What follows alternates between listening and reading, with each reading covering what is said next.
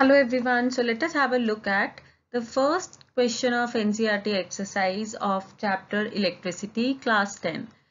A piece of wire of resistance R is cut into 5 equal parts. So let us have a look at this piece of wire and we are going to cut it into 5 equal parts like this. The total resistance is given in the question of this wire as R. So each part will have resistance R by 5 like this. Now these parts are divided into parallel. So we need to find out the resistance in parallel. Let us put the formula. 1 by R parallel is equals to 1 by R by 5 plus 1 by R by 5 plus 1 by R by 5 plus 1 by R by 5 like this. So 5 times we have this value. So resistance in parallel will come out to be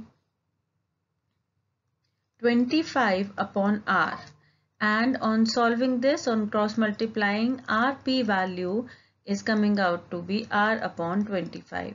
Now it is given in the question that let this equivalent resistance is R dash. So here we have R dash value as R by 25. So what is the ratio? They are asking the ratio of R upon R dash. So normal resistance upon this new resistance, that ratio will be equal to R upon R by 25, which is coming out to be 25 ohms only. So D answer is the correct one.